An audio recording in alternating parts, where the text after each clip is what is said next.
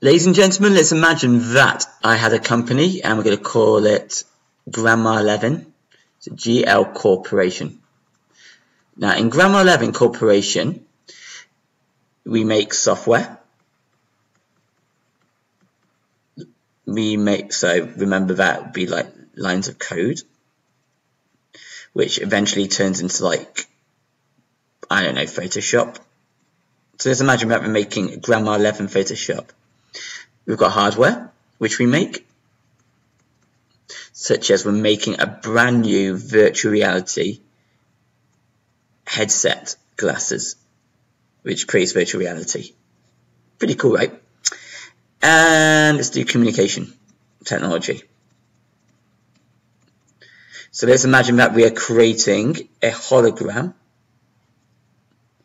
communication ball, so that when you're having phone calls, people appear as a hologram on the screen.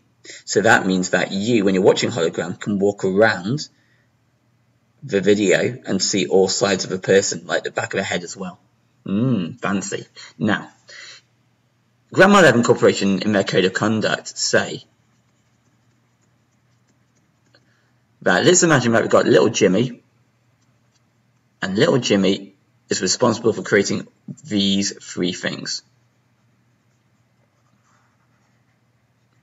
Let's imagine we've got then little Shez. We'll call it Shez. Now she is so busy in her life doing other things, such as, I don't know, playing instruments and stuff like flutes, that during work she hasn't had time to create anything. So what she does is she copies these ideas that Jimmy's been doing. And that is bad. That is breaking the code of conduct. Shez cannot copy Jimmy's ideas. That's the first thing. It should be Jimmy who gets rewarded for his work, not Shez copying his idea. So that's breaking code of conduct.